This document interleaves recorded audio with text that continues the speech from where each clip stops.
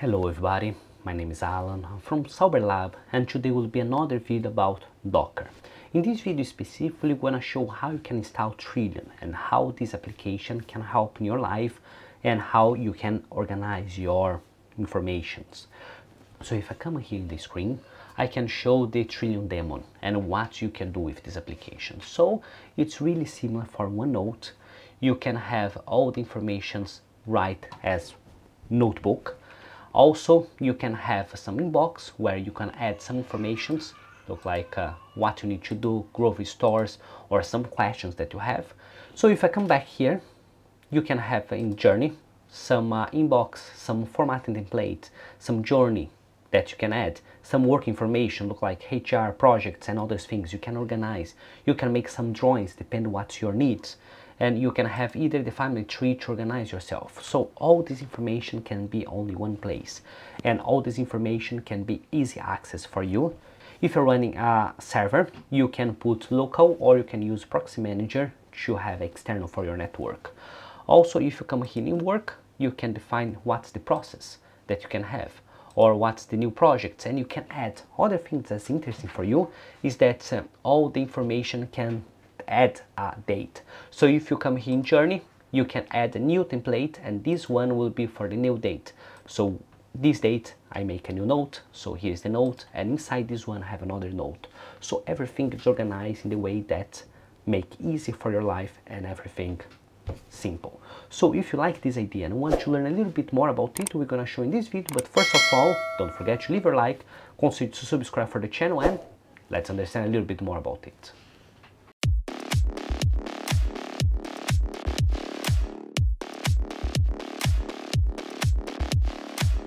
Before we start to do any application, let's go to the base. This one is the Trilium Notes, and these Trilium Notes will have exactly the same layout as a demo, that's the one that we downloaded before.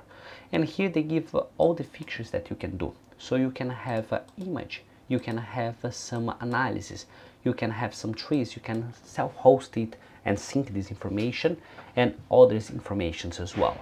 And here they say that the size is quite small. So if you look, it's 344 without any information. Once that we start to add more information, we'll start to add in the top of it. Don't have so many installs yet because it's quite a new application, and this they say that it have architecture for 8664 bits. But in my case, I will run in Oracle Cloud with ARM system, so we know that's working with ARM. In this way, you can try to run in a Raspberry Pi, and possibility this will work well as well. So have this one in mind.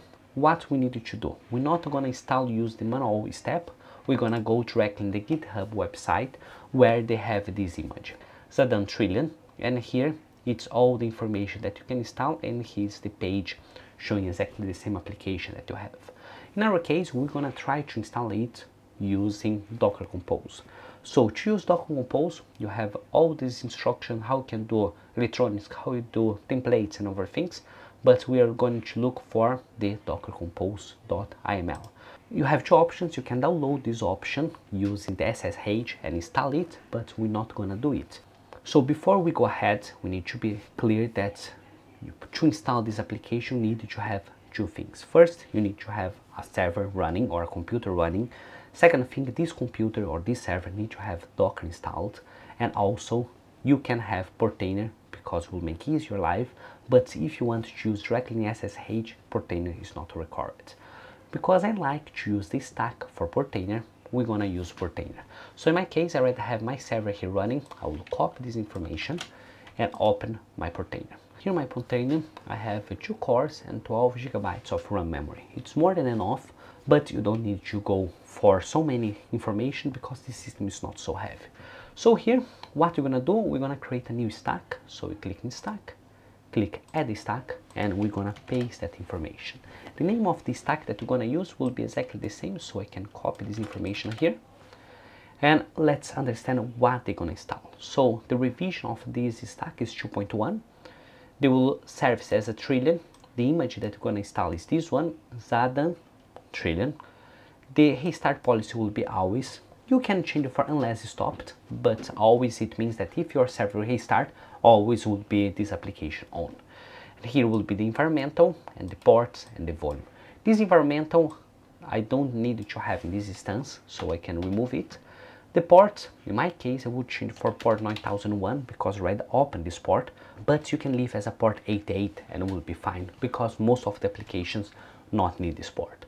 And here will be the volume. If I leave this way, they will create a portainer volume called Trilium, and this will be the information that will save. But I don't like this idea because if I want to backup my system, I need to go in a specific volume for portainer, what makes it more difficult. So what I'm gonna do, I'll remove this information, I'll add /mbt /docker /Trilium, and that here will be the place that I will save this information. So I have everything in place, I will come here and put deploy this time. This time will be quite fast because they would load not so much information, but here is the Trilium installed. So if I come here in container, here the Trilium is starting, but let's see what they will say as a log. I click here and click log. Here they give the information for all the log, how much information to use and what's the frequency, and continue on.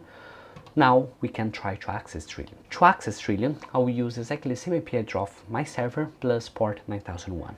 If you want to have external access for it and you don't want to use the IP address for it, you can use Proxy Manager or the Cloudflare tunnel to link it, and therefore you can external access it or you can access a web page.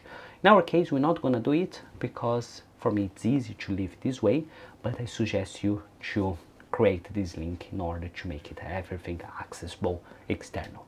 So now you have two options. You can sync for a desktop. So if you have this application installed on your desktop, you can sync it.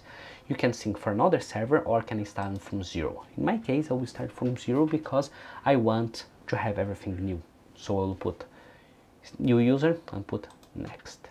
Please leave a strong password if you're gonna have external access for it. If you have only local, you can leave as a 123 and it will be simple. In my case, I will leave a simple password only because I'm installing it. So I'll put set a password, and now they will give me to access it. In this case, you don't have option to add a user, so you don't need to do it. Here, once that you start this first time, you have the demo where they have all the information. So you have your inbox where give some information that you want. You have some formatting that you can have, so you can have a schedule or a table. You can have some checklists that you need to do. You can have some information that's highlight. You can have some code blocks, and these code blocks you can edit after to have the information what they're gonna do or how to control it. You can have some mathematical information, so you can create some calculations and make it a notation in a simple way. If I come here back, you can have some journey, so you can have in a trip, you can define what you're gonna visit in the trip, and you can add what you did in that day.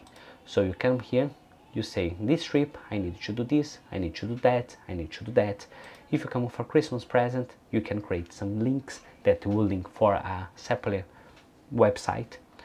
You can come here back and you can get a daily activity, so you can track what you're doing, and this way you create some tables for it. If you come for tech, you can define what you want to do, so you can have some notes, you can have some diagrams in the way that you want, so you can define the sequence of activities that you want to do in order to make some program work or some activity to make it work. If I come here back, you can have some books that you can define, so I want to read this book, or I want to make these comments, or I want to do some ideas. You can add your family tree in this option, so you can say Queen Elizabeth, then Phillips, and how the families work and what is the main parents or everything to organize your life or organize your family. If I come here, I can define some work activities, so HR, process, projects, and this one you can have extra notes. If you want to do a subnote for this one, you only click a child, and in this way, when you come here in project, they will give this note. So you can start to type what you want to do, and that you can create a new note for this way, so you can cascade. So this information, it's here, and that will be linked down and down in order to make look like a book, have subsections for it. And here some script options, so you can create some weight tracks or some graphics according from the date that you put, and continue on.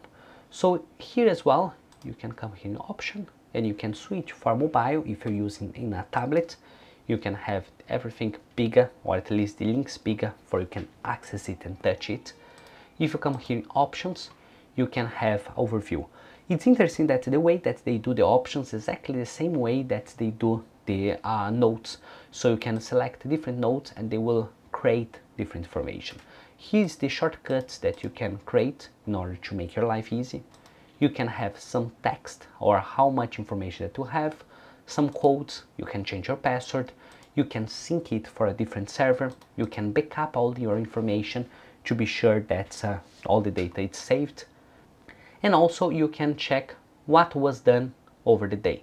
So if I come here, recent changes, here they will give all the information that has been changed and the dates. In this way you can have a traceability, what has been done and what information has been added or been created.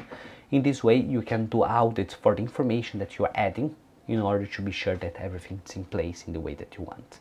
I hope that you like this video, I hope that's interesting. This one is another tool, not necessarily that will replace OneNote, but is another tool that you can have local, self-host, and be able to access information and make your life easy and more organized. So if you like this video and think that was interesting, please don't forget to leave your like, consider subscribe for the channel if you're not yet, and see you next time.